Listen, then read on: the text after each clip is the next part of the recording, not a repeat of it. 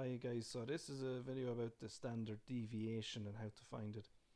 So briefly, the standard deviation is a measure of the spread of the numbers. So it kind of estimates how far away from the mean each of the numbers are. So if you're to work out the mean of this list of numbers in the example, we will have to in a second anyway, it's a good measure of how far away each one is from the actual mean. So that's why we use it. So we've got the steps here anyway. If you look at the big formula thing here in the orange box, it looks quite complicated. The X in here anyway just means each of the numbers. So it means the 6 and the 9 and the 10 and so on. That's each piece of data. The X with the line over it, that stands for the mean. So you might have seen that before anyway, the X with the line over it. And then the N on the bottom, that just stands for the amount of numbers in the list, or the amount of data that you have. So in this case it will be 5 because there's 5 numbers. So this sigma sign here, that stands for the sum of. So what it means is it's the sum of each piece of data minus the mean, all to be squared, over the amount of numbers, and then the square root over everything. And this symbol on the left hand side is the symbol for the standard deviation. So let's start anyway. So the first thing we're going to do, and you've got the steps here, is to calculate the mean. So I need to do 6 plus 9 plus 10 plus 12 plus 13, and when we add them all together we should get 50. And then because there's 5 numbers in the list, I'm just going to divide by 5, so that's just working out the mean as normal. So 50 divided by 5 is 10.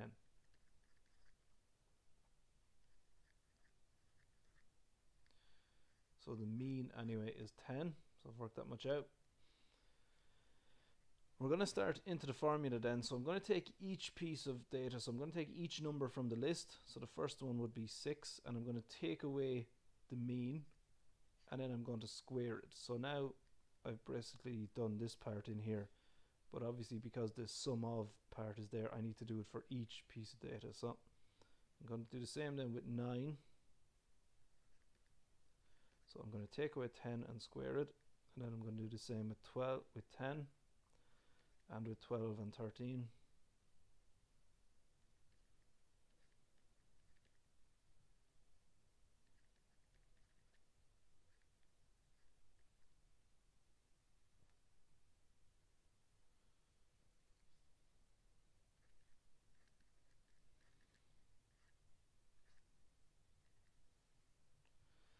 And then I'm going to put it all over 5 because there's 5 numbers in the list. That's what n is. And then you have to do big square root over everything. So first bracket is 6 minus 10 and to be squared. So 6 minus 10 is minus 4, and then that to be squared would be 16. 9 minus 10 would be minus 1, and minus 1 squared is positive 1. 10 minus 10 is just 0, and 0 squared is still 0. 12 minus 10 squared is 2, and 2 squared is 4. And 13 minus 10, all to be squared, would end up being 9. So that simplifies it a lot. So 16 plus 1 is 17, plus 4 is 21, plus 9 is 30. So I get 30 on top when I add all those together, over 5, and then I still have to do square root. So it's going to be the square root of 6, and when you put that into your calculator then you should get something a little bit over 2.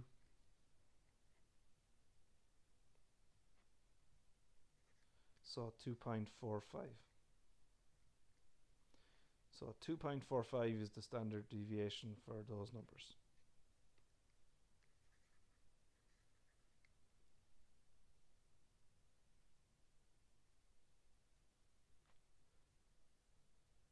So if you want to try with these numbers then, just pause the video there and have a go at it, and then play it on, and I'll go through the answer.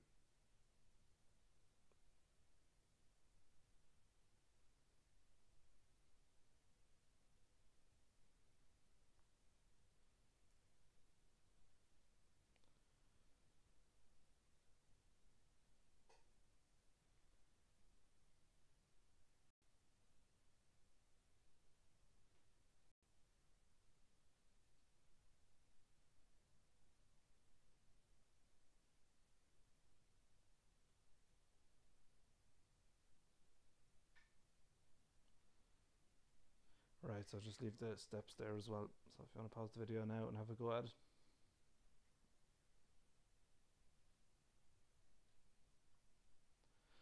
So first step anyway is to work out the mean again. So 6 plus 14 plus 16 plus 20. So when we add those together, we get 56.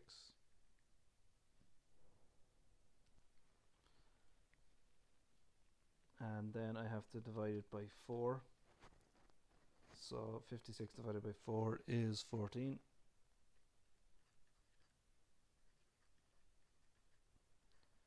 So the mean here is 14, and then I'm going to take each piece of data in it again. So 6 first, so 6 take away 14, and then all to be squared, plus 14 take away 14, all to be squared, plus 16 take away 14, all to be squared,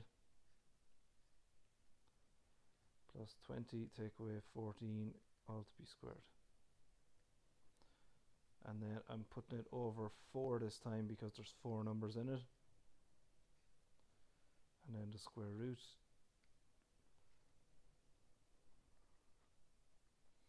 So 6 take away 14 would be minus 8. So minus 8 squared would be 64. 14 take away 14 gets us back to 0. So 0 squared is just 0. 16 take away 14 is 2. So 2 squared is 4. And 20 take away 14 is 6. So 6 squared is 36.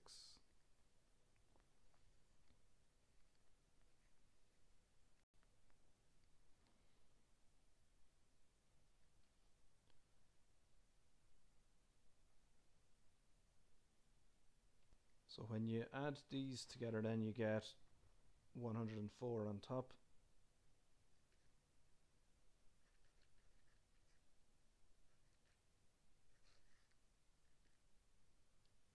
So 104, then you must divide it by 4, so that would be 26.